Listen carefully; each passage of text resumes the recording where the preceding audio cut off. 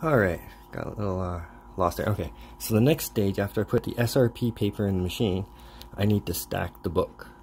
So the first thing I've done is I put a center binder, and that's the magazine backing board, and that is the one in the center. So now what I gotta do is, the white paper, I put in 2 pages back. So I grab 2, put 1 sheet in, and then another white sheet just under the cover. This grabs dirt and prevents the board from the comic from just not looking good. It's almost like you're taking the perfection of the paper and implanting it into the book, and what was in the book is being implanted on the paper. So I find that I'm swapping the damage to the paper, and then the cover will look so much better. So now I've stacked that in there evenly. I press each cover once.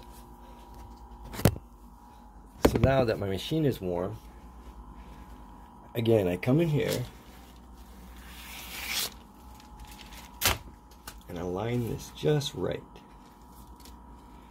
It's critical you do this just right. Another piece of SRP paper. And on top.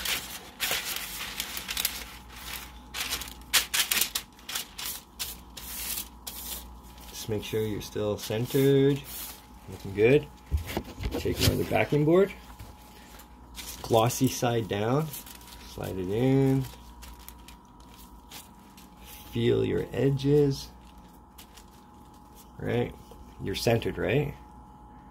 Now that I'm centered, use a stopwatch or whatever you got to keep time of it. So this one is set for 15 minutes. Oh, 10. So here I go. Start it slowly and then close.